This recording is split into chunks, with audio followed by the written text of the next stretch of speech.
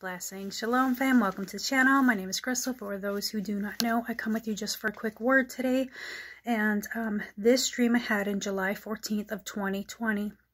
So now the Lord is saying that the devil has to pay back everything that he has stolen from you. Okay, so I'm going to get into the dream and then the interpretation.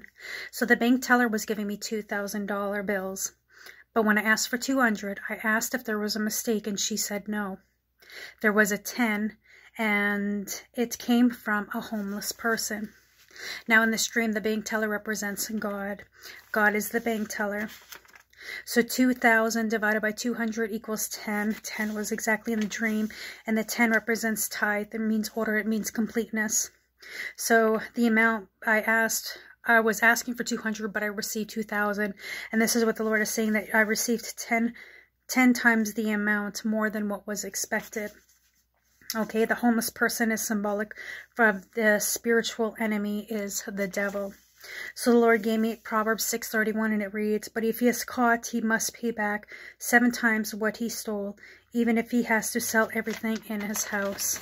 So yeah, the Lord is saying that the devil has to pay back everything that he stole from you. And it is done. It is finished. It probably won't happen all at once, but it will happen increased as it goes. You know, however God wants to bless you. But just letting you know that it will happen. And God stays on his word. He's not a God that he shall lie.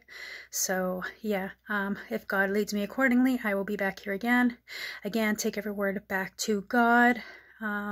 Is there anything else, Lord? If I'm not back on here again today or tomorrow, because tomorrow I know it's going to be busy.